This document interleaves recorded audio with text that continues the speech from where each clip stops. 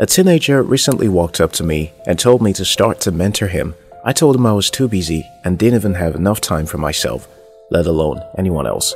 He gave a determined no. I must mentor him. I walked away. The boy kept coming at me.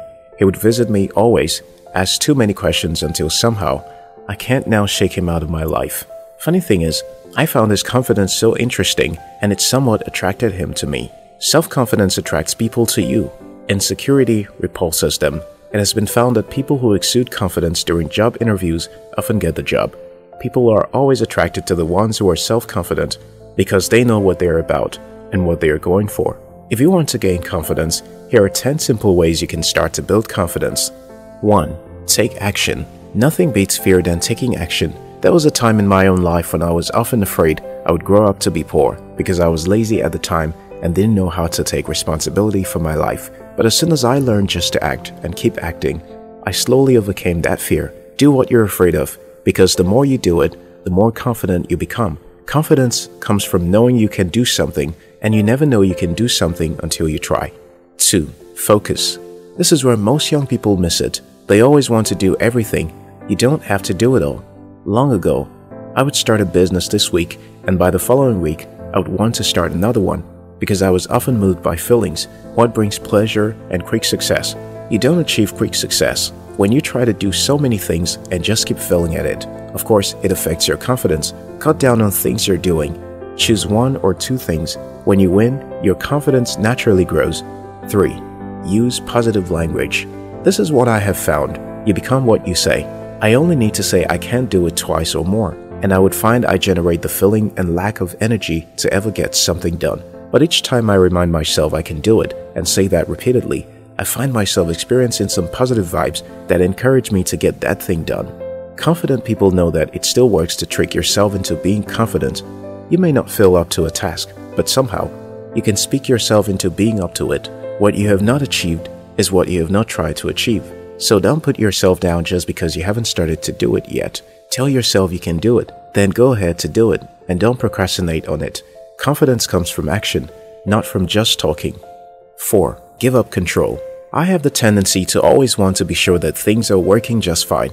I hate when things aren't perfect. Writer Jody Michael writes, people often feel the need to control because they don't trust that things will work out the way they want. That mistrust is immobilizing and can prevent you from taking action. If you harbor concerns about your ability to find a new job because you believe that no one will hire you, you might put off writing your resume, updating your LinkedIn profile, and starting your job search. Lacking trust in a positive outcome can prevent you from being able to go with the flow. By resisting, you might create unnecessary pain and drama. If you're a perfectionist, you always want things to be perfect before you ever take a step. Or when you do, you hate to see things go wrong. To build confidence, you have to let go of that perfectionist attitude because you are not superhuman. You will always make mistakes. And part of building confidence is learning to accept mistakes and move on in spite of them. 5. It's all in your head. Sometimes, confident people do not have a prettier face or bigger brains. They just simply believe in themselves, and that's all.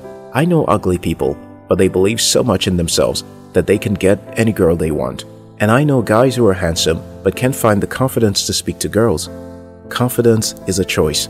Confidence is just about being sure about yourself, knowing that you can do something even though you may feel you can't. You're what you think about. So if you think you can do it, you can. Confident people simply admit this kind of positive belief about themselves. 6. Tune up your body. Confident people I have observed always walk taller. They don't walk with their heads bent like the world has bitten them over. They don't walk around looking confused or beaten, even though they may be struggling with some things. Look confident, feel confident, do confident things, and you will soon start to feel confident. Put confidence in your gait. You can change your posture. Keep your head up instead of slouching, and leave a smile on your face at all times. This will improve your confidence. 7. Exercise. Well, I didn't know exercise improves self-confidence until recently. Besides exercise aiding your overall good health, it also keeps your confidence level high and helps you to maintain it. You will naturally feel good when your body feels good, and too often, you need to feel good to be sure you can take on challenges that are before you. 8. Dress confident. It may seem unimportant, but still, how you dress determines how confident you will be. I know some people advocate that Mark Zuckerberg, Steve Jobs, and others don't dress elaborately although they are wealthy. Well, you're not Mike Zuckerberg, and you most likely do not have $1 million company yet.